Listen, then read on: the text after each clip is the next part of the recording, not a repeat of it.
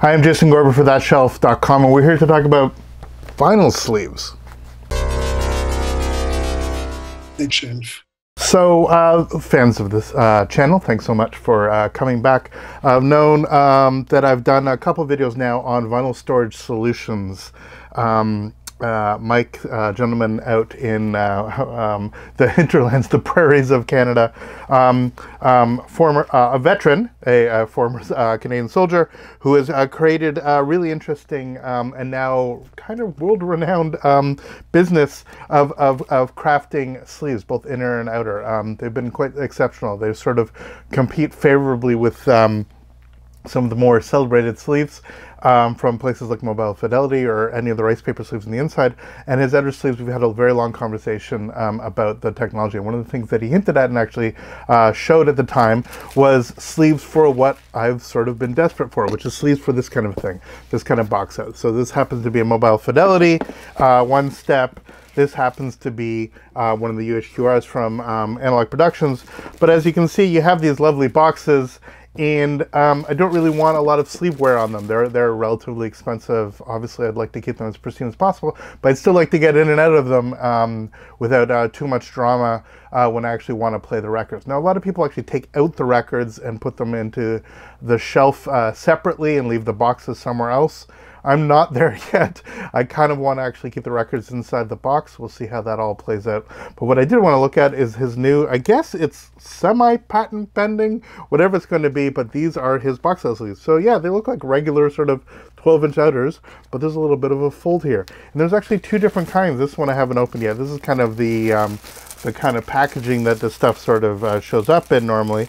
And inside we have this, and it's basically the same, just one has a flap and one doesn't. And the one with a flap, what's nice is that he actually manufactures, you know, a little bit of branding, but stickers, so that with the flap you can actually have it closed and use one of the stickers to sort of keep it closed, keep it tight.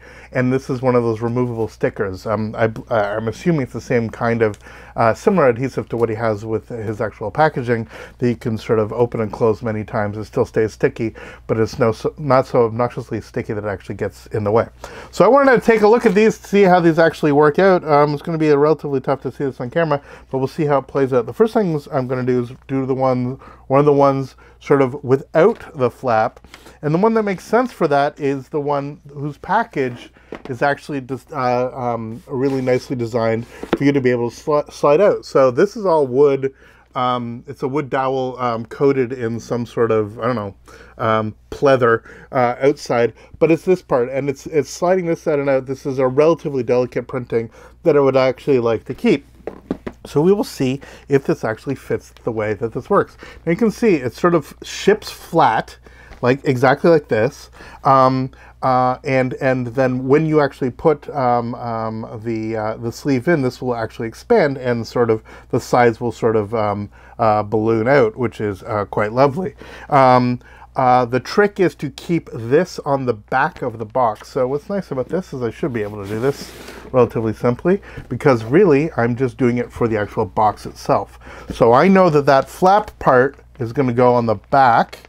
So I'm going to start it. I know it's not quite the best camera angle, but we're going to do what we can here. And I'm going to see how, I'll sort of step it up this way and see how crazy this is to do and how complicated it is to do this, because it's not always easy to get this stuff started, you know, story of my life. So as we go here, we got part of it here, there we go. So like anything, you know, I'm sure that we can discuss the prophylactic implications of what's taking place here, but nonetheless, here we are putting this over and sliding it quite well over this, and there we are. And there we have, using his archival plastic that will actually keep this. And exactly, these are absolutely perfect. Fits snugly, but not so much. It sticks out a little bit at the end here, but that is absolutely perfect, because what I'm going to do, of course, is take ye old inner and put it here.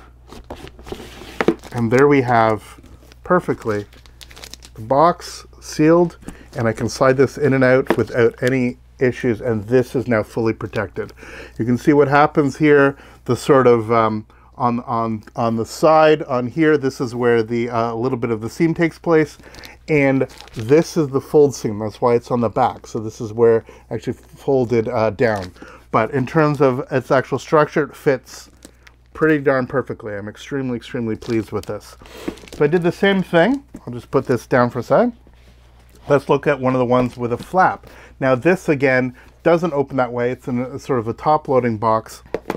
I listen to these enough that it's a big deal, but it'll be nice to avoid some of the nooks and crannies that these have been getting at their hand number on the back, and so it'd be nice to have protection. But these ones probably make the most sense to actually have with the flap version. That way I will seal it with the flap, and when I want to open it up, I'll actually open up with flap. So again, I'll do the same thing. I'll have this fold on the back of the box. And this I'm going to have to do with the whole thing here, and thus the flap is towards the front. So let's just get this in here, see how this behaves. It opens up a little bit. Sorry, it's off camera. I'll show in a sec as it starts. It's actually sticking to the other one that's underneath, but we got it. And so as we open up, you can see that just allows me just to drop it in, and as I'm dropping it in, it expands the bottom and then is absolutely snug fit. Extremely easy to do. And then there's the box. I have this flap on top that I can then simply bring down. And on the back, use one of these stickers. I'll peel one off. It's a clear sticker, and yep, I will put this on here. And there I've got Vinyl Storage Solutions on the back, completely sealed, and there's my box, good to go, fully protected. And when I want to get into it, it's as simple as simply lifting up this flap. This hypothetically will open without too much drama. Oh, it's a little bit stickier than I thought, but there we go. And it leaves no residue on here or anything like that, but actually allows me to do this if I wish. Now, again, haven't done this before. I'm doing this live on camera. I'm actually going to take this sticker off. I'm going to put it on the sticker sheet here just to save it for later. And I want to see if this actually works. If I can simply tuck in the flap like this, this is probably, knowing me and how I work, is probably more than sufficient for what I want. And rather than, instead of having a sticker, I'm just going to tuck it in. And that way it's certainly covering everything that I need to do. The top is about as sealed as it's going to be, certainly better than it was before. But this allows me here, and then just to quickly, like I do with all of my other flaps, just pull it out and not actually have it sealed. So that's probably the way I'm going to go for it. But it's nice to have, you know, the stickers in case they want to do. He does charge for the stickers, so I think given the fact that these are not inexpensive outers, it's certainly probably the way I'm going to go. That being said, if you're getting a sleeve like this, it's for a box set that itself is probably hundreds, if not thousands of dollars. So we'll see how that plays out. Now, we knew that they were going to work in these, that we have the sort of slidey one here, which this is so perfect with it being open for UHQRs. Again, some of those UHQRs are going for hundreds and hundreds and hundreds of dollars now. So for the few that I have, you can see some of them behind me, they're going to go. Now, those of you in this know full well that UHQR was originally Mobile Fidelity brand. Another company bought Mobile Fidelity as a licensing, and Analog Productions bought the UHQR name, but here is old school Mobile Fidelity. So here's a box which again has been well loved, lots of shelfware. This is from the early 80s presentation. This is a Crime of the Century copy for those that are paying attention. You can't really tell on the front, but I want to see, I'm going to take this one out because I only got one. For demonstration, this is now out. So that's the old OneStep, and I'm going to put another Mobile Fidelity in this just to make sure that it actually fits the way that we would expect. And why wouldn't it? And you can see as it drops in here, it's a little bit loose, but of course it is. But again, that flap that I can go really nicely here,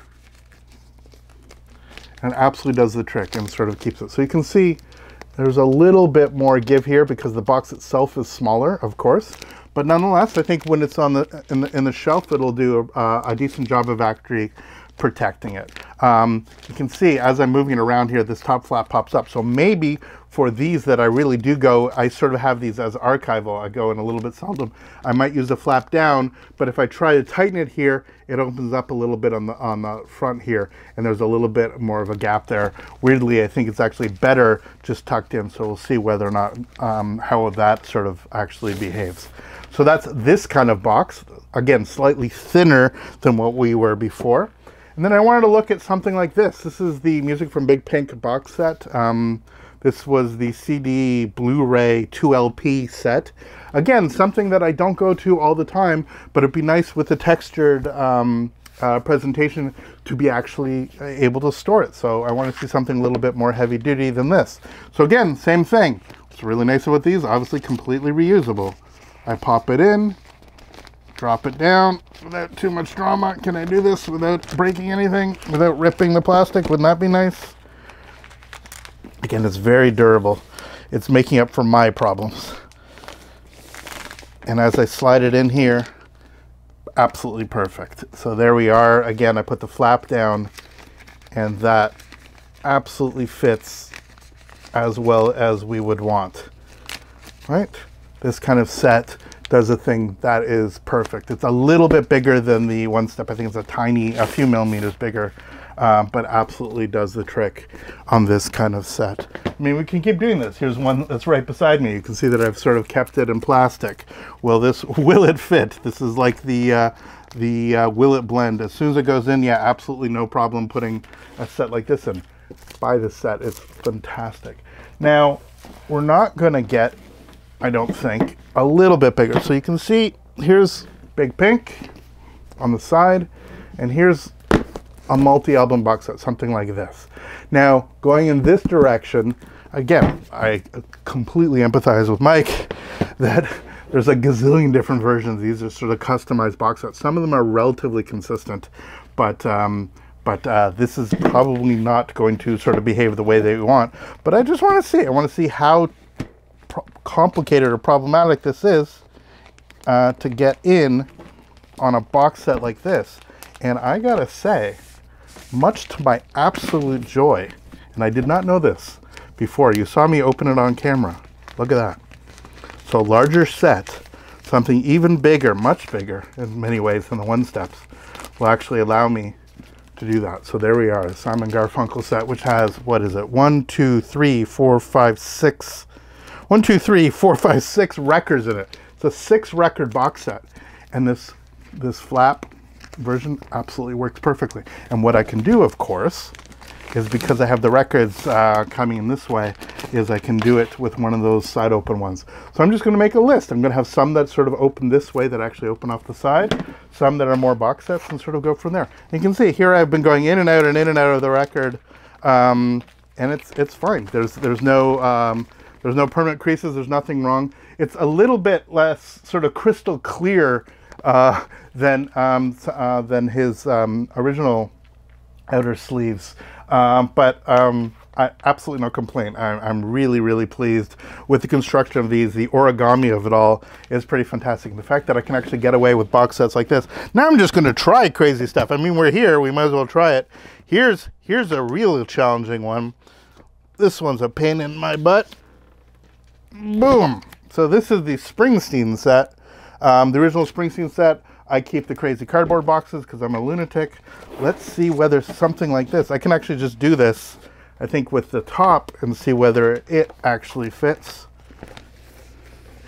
And this might be just a bit too big, and it is. So there we are. So we've sort of, it's not like we couldn't find the limit, but something like this sort of plays, but it doesn't. Yeah, you can see what happens is it splays, and so there's no way that I could get a box set quite this thick. Which means, of course, that has to make another version. He's going to make one for this kind of box set, and actually we'll see how it goes from there. But there we are. There's a look at the brand new product from vinylstoragesolutions.ca. Thanks to Mike for sending them along. Obviously, I'm going to be purchasing these moving forward, but I wanted to give a look. It's been a long time. And just on a personal note, I sort of mentioned this a little bit in our original conversation. I had this idea. I'm like, this is ridiculous. Why are there no really good box set things like this, outers, to work. There's so many people buying records now, and there's so many things that are super valuable. Wouldn't it be nice for there to be a proper outer to be sold with it? Why isn't Mobile Fidelity selling an outer that works with their Mobile Fidelity boxes? And then I found this guy online who had already done it years before I did. The joy of the internet, you find out the ideas that you have, the super clever ideas, have been taken by somebody much smarter than you many, many years or decades or millennia before you. Anyway, there we are. For thatshelf.com, I will have more stuff for my shelf. I'm Jason Gorber. Thanks so much for watching. Please let us know in the comments if you actually take a chance with these. Please subscribe, follow us on social media, and good luck with your collecting, and we'll see you next video. All the best. Take care.